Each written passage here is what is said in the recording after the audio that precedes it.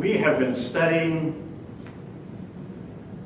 one verse for the longest time, 2 verses. But preparing, or I should say Peter has been preparing us for what we're going to start now in for the next few weeks. And we were studying how to prepare the mind for action. And we saw how preparing the mind means different things of how we prepare the mind in prayer and word, and we put on the full armor of God, and we looked at all the graces that God has given us from the beginning of 1 Peter, verse 3, where we learn of how in His great love He has given us the new birth, and we have now a living hope. We have an inheritance, and then we saw a whole list of the graces that God has given us. All these graces that God has given us is to be able to do what He has called us to do, and as we heard, till the work is done. And the work is not done yet. We have a lot to go. And the one verse that we have to work on today is 1:15. 1 Peter 1:15 and 16, where it says, "But just as He who called you is holy, so be holy in all that you do. For it is written, be holy, because I am holy." We have been preparing all this time, or Peter has been sharing with us all these times in the previous verses. And together with Paul, what Paul says, just to start with this, be holy, as I am holy. So the question is, what does it mean to be holy? And we need to break it down to understand it, to be holy. And it's one of those verses where it kind of makes us uneasy, because we know that in our nature, in our personality, in our regular life, we might not see ourselves as holy. And this is one of those verses that has a deeper meaning than that. To be holy. And 2 words have been used in the Old Testament and New Testament throughout the whole Bible. One is faith. Faith. And we see that in Genesis 17:1, where I see it for the first time, and God is talking to Abraham. Remember, Abraham has been told, go to this place, you don't know where, but I want you to go over there. Now the 2 things come into play here. Abraham had to have a strong faith and obedience. Look at what it says there in Genesis 17:1. When Abraham was 99 years old, the Lord appeared to him and said, I am God Almighty. Walk before me faithfully and be blameless. Walk before me. In another version it says, walk before me and be perfect. Again, come on. Who can say, I'm perfect? Okay? No. But we need to see what he's meaning behind that. Abraham, none of the Old Testament, New Testament, nor else can say that we are perfect in how we understand perfection. Or we don't say we're holy as how we understand what holiness means sometimes, how people give it that meaning. But Abraham and us still have the same too. We have to have the same faith and the obedience. When God told him, go over there, he knew who he was dealing with. He knew that he had to obey. Do you remember when somebody did not obey and went the other direction? Remember that guy named Jonah? And God told him, I want you to go over there to that city, that great city. They need to hear the word. They're lost. And preach the word. And Jonah said, I'm going that way. He got in the boat, but the Lord works with him and gets him on track to do. We see that his problem was obedience. He had a faith in God, but he needed to obey God. And that's what we're seeing throughout this whole study, is that we have a faith in God, fully placed on him, but now we need to obey. And how we know what we need to obey is different with each of us. He speaks to us in a different way, in a very unique way. You all remember the Great Commission? The Great Commission says to go make disciples, baptize them. And then it says, and teach them to obey everything I have commanded you. So again, there's the two main thoughts there. Bring these people into a faith in the Lord Jesus Christ, and then teach them to obey everything I have commanded you. At one point or another, we'll need to go through that what are all these things that I have commanded you that we need to obey? We see that those two are going to be showing up all the time. Why is it so important to be holy? What does it mean to be holy? We're going to look at that. Why is it so important to obey? And we need to stop and think, it's more of who you are. When it talks about being holy, it deals with who you are in Christ. Not necessarily just as an individual, your personality, but your position. And we looked at this, your relationship in the Lord Jesus Christ decides who you are. Remember what John said in 1:14, for as many as received him, to those that believed in his name, he gave the right to become children of God. So that relationship as a child of God is who we are. And then again, Paul says there to the Corinthians 5:17, if anyone is in Christ, if any man is in Christ, he is a new creation. The old has gone, the new has come. So we need to remember that the relationship that we have with God is what we're dealing with here. And let's look at, we know what in the Old Testament the temple was. Everything in the temple, and we're not going to go through all the verses, but everything in the temple was dedicated 100% for the Lord's use and to his honor and glory.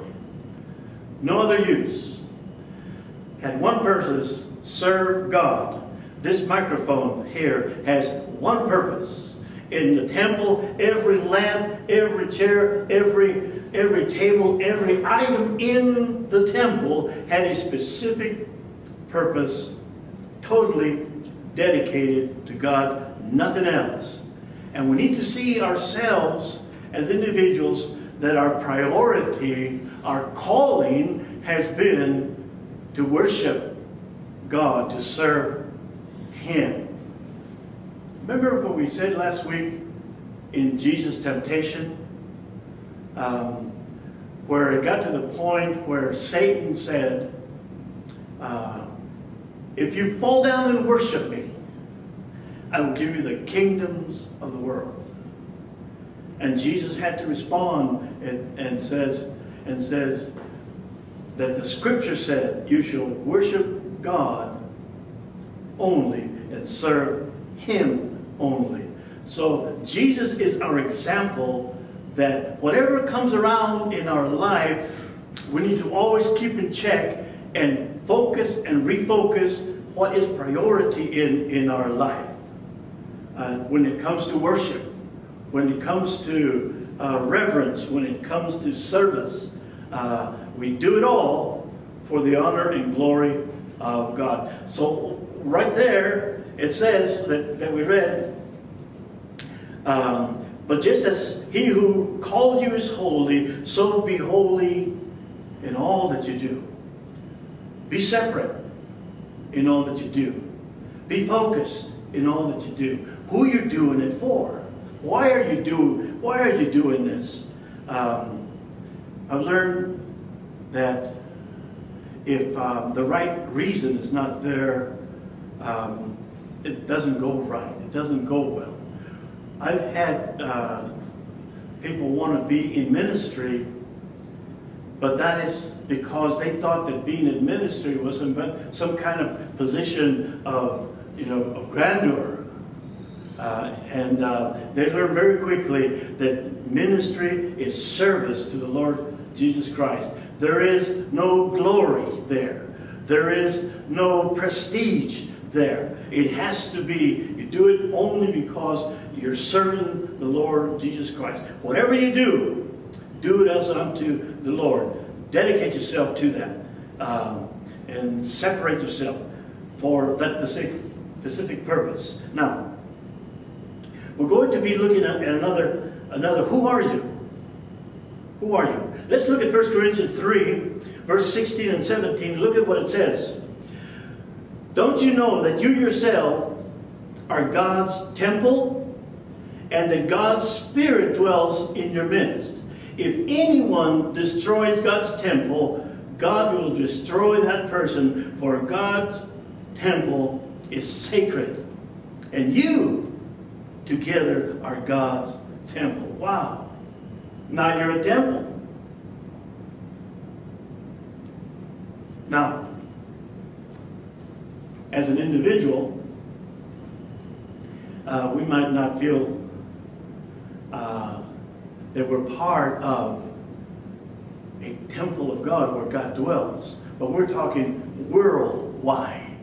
Every person that has come to receive the Lord Jesus Christ becomes part of that temple that you are a part of, an individual. But look at how important you are as an individual. Because it is God who has called you, the Holy Spirit. By one Spirit we have all been baptized into one body. One temple. Now, these words are very strong, and it doesn't refer to anybody here, but if there was a person that messed around with the temple of God, messed around with the church of God, trying to hurt the church, God's going to hurt that person. Destroy the church, God's going to destroy that person. So that's how important you are as an individual. Don't touch the church. Don't touch the church. So we see that you are part of the temple, the body. You're part of the body of Christ. I'm not going to go into it, but I printed this body, the body of Christ, 100 verses where it talked about you are the body of Christ. 100 verses. That tells me that is very important, and it would take a long time for us to go through 100 verses talking about that we are part of the body of Christ. And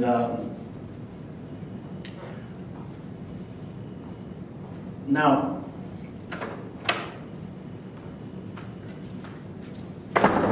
let's look at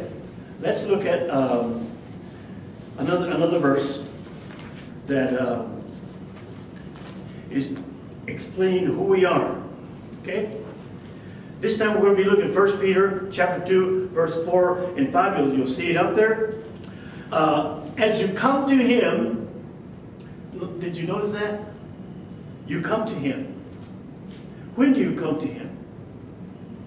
You need to stop and remember that. You came to Jesus Christ when He called you. You came to Jesus Christ when He found you. You came to Jesus Christ when He gave you new life, new birth. As you come to Him, the living stone, rejected by humans, but chosen by God, and precious to Him, listen, you also, like living stones, are being built up into a spiritual house. Now, we are looking at the temple. You're the temple. You're part of the body of Christ. Now you're being described as you're a spiritual house. But here's the most important thing. To be a holy priesthood. Do you see yourself as a priesthood? As a priest? I said, no, I'm not wearing black and I'm not wearing little white collar. You know? But you are a priest. In the Old Testament, they had the priests that would do the service in the temple.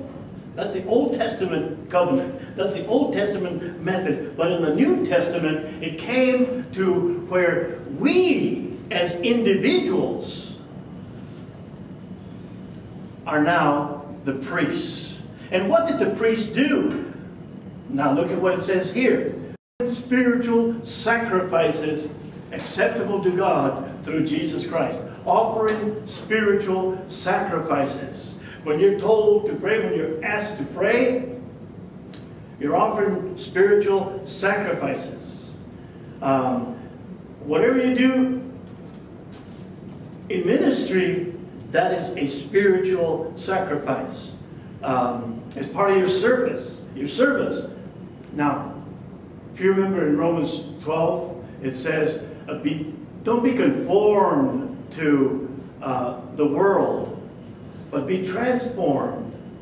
And we touched on this in previous messages. Be transformed by the renewing of your mind, so that you may know what God's perfect will is. Good and perfect will. That's why we're always asked to be daily, as you said, daily. Be realigning, being cleansed, and serving God. So you are a holy priesthood. Again, holy because the priests were separate, called, and separated, and anointed to do the work that they did. A person just would not just say, okay, I'm going to be a priest. No. They had to be chosen. Just as like the high priest had to be chosen to do what he did. And we are called. We are called to do His work through the Lord Jesus Christ. Holy priesthood, offering spiritual sacrifices. You intercede for people. You intercede for those that are sick. You intercede for those that are hurting. That is part of your spiritual work as a priest. And then we have what Again, Peter tells us in 2:9, he reminds us, but you are a chosen people. God chose you. You wouldn't be here if he hadn't chosen you and called you. I wouldn't be here if he hadn't chosen me and called me specifically. A royal priesthood, again. Royal. Who do we serve? The king. That's why we're using the word royal priesthood. Holy nation.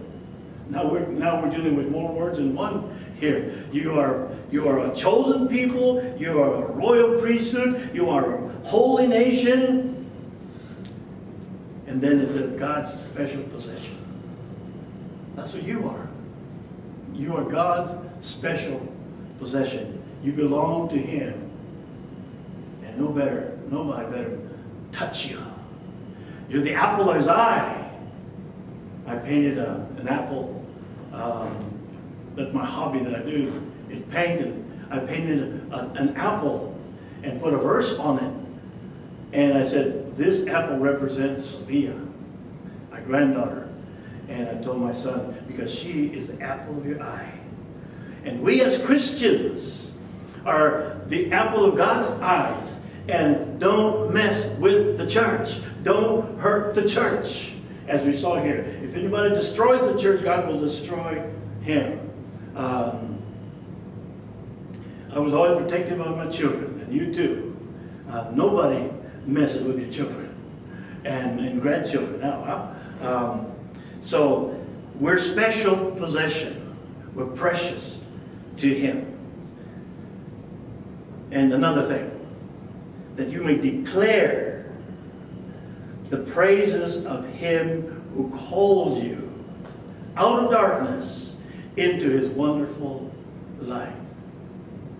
We declare his praises.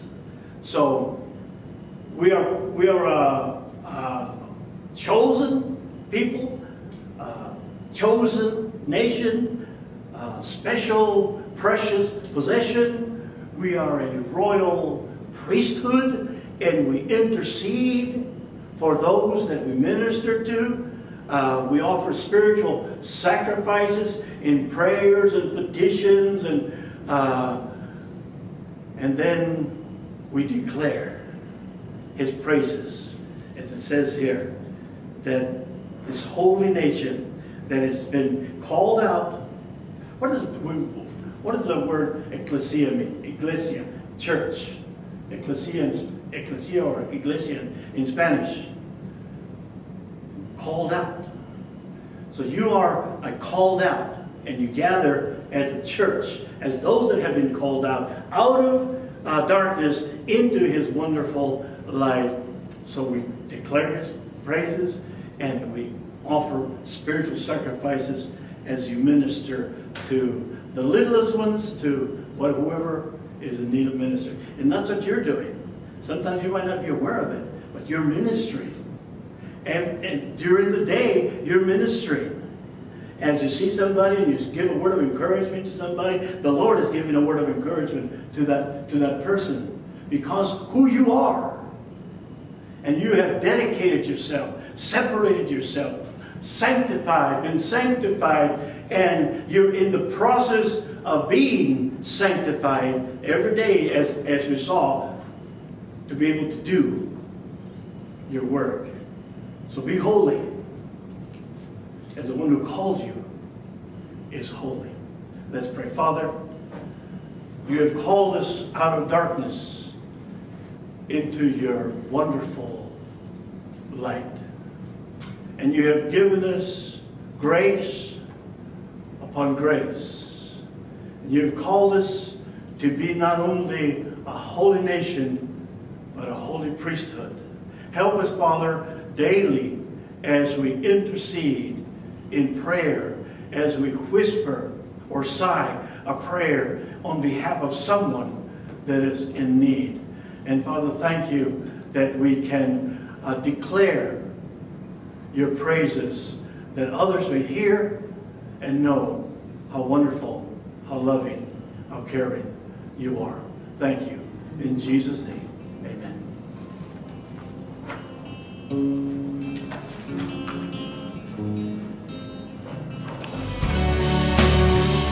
I just want to reach out to everybody out there who made a decision for the first time to give their lives to Christ.